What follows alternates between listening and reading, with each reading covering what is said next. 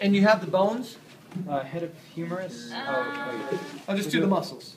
Muscles? You're good with the bones. We're good with right? bones, just muscles. Anterior head of delt. On the anterior surface, we are supine position. We're going to find, all I'm requiring is clavicular head of the pec major. What is this? And then pec minor, serratus anterior, I think is all that's on the anterior side, right? All right, so clavicular head of the pectoralis major, your bony landmark will be the proximal end or medial 2/3 of the clavicle. The motion they'll be doing is I'll be asking you to pull it to your opposite ear in this direction. Okay? So I palpate the clavicle, come off the clavicle, don't let me move you, and then I strum. Always strum perpendicular to the fibers. Fibers are running this way. Strumming. I'm only going to do one contraction. So You don't have to do it 3 times. Like you will do it 3 times, but I'm doing 1 time so that I can get through these. Pec major? I'm going to do serratus anterior Oh, okay. right now. Sorry. The motion I want you to do right here is this. The bony landmark will be the lateral side of the ribs. So my hand will be, if you stay right about across from the xiphoid, you should get most of them. So I can only palpate 4 at a time anyway. So I'm going to come over here in this direction, push to the top, and then I strum back and forth. And of course his are easy to feel. Good? Pec minor. My bony landmark will be the coracoid process. The motion is I'm going to have you push down to your feet in that direction. All right, so I find the acromion process, go to the coracoid process. There's the coracoid process, come just off of that, and push down. And there, you feel that tendon right there.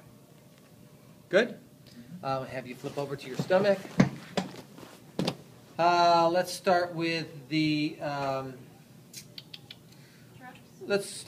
middle traps and lower traps. Middle traps. For the middle traps, we are just going to have him in this position, squeezing that direction. That's different than the rhomboids. Rhomboids are going to be like this. Middle traps are going to be horizontal abduction. So that's the motion I'm going to have you do. My landmark will be the smooth triangular space. So I go acromion process, smooth triangular space, go straight across into that direction, lift up, and then there's the middle traps. Good? Rhomboids, which are in that directly underneath, they angle up in this direction. You're going to try to lift your whole shoulder complex up like that and relax, totally relax. And then lift up like that and then relax. Good? So now it's the whole medial border of the scapula. Go ahead and lift up, and then I feel a larger, thicker part of it. Now they're both going to contract, don't get me wrong, but you're going to feel the different fibers contracting. Good? Lower traps. Thumb is going to be up. All I want you to do is lift up to that point and back down. Lift up and back down. My landmarks will be smooth triangular space and about T12. I don't have to be too accurate. Here's my smooth triangular space. Just as long as my hand's in between those two. Lift up, and you can actually see it on him. And those fibers are running this way, so I'm going to palpate this way, or strum this way, and relax. Lower traps, rhomboids, middle traps. Now we're going to go to the teres major. Teres major, our landmark will be from the inferior angle of the scapula up the lateral border about the first third. That'll be my landmark.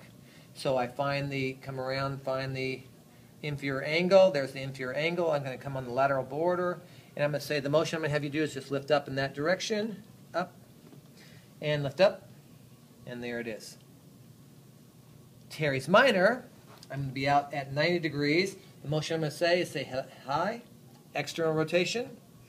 This is Teres minor and infraspinatus are going to be same movement, but 2 separate landmarks. The landmark for Teres minor is the upper portion of the lateral border of the scapula. So I find here's the medial border down to the inferior angle. I go as high up into the axilla as possible, and I say high. And there is his Teres minor. Do you feel that? Lift up? Good. Now, infraspinatus, same motion, but my landmark now is on the scapula. So I find the spine of the scapula. Here's the smooth triangular space. The closer I am to the smooth triangular space on just below the spine of the scapula, the less likely I am to interfere with the teres minor, right? so I won't confuse the two because they both do the same thing. So say hi, and that's that huge muscle. You can actually see his is quite huge. It's not this big on most people. Infraspinatus. Good. Posterior deltoid, same as middle traps, but now my landmark is different. It's the inferior lip of the spine of the scapula, but I err towards the acromion process. So here's the acromion process, turns in the spine of the scapula, and I just palpate there, and they do horizontal abduction, and it's that huge thing on him you can't help but miss. Now, it's not that big on most people. It's one of the weaker muscles on most people. Posterior deltoid. Levator. Levator scapula. That's in sitting. Landmark for levator scapula, we're not going to do a contraction. This is the exception to the rule. All we're going to do is find the beefy tissue that attaches to the superior angle of the scapula. So I go down my spine of the scapula, follow the medial border up as high as I can, and then I feel, do you feel a beefy structure that the fibers are running this way? Boom, boom. Do you feel that, Anthony? Yeah. And that's my levator scapula.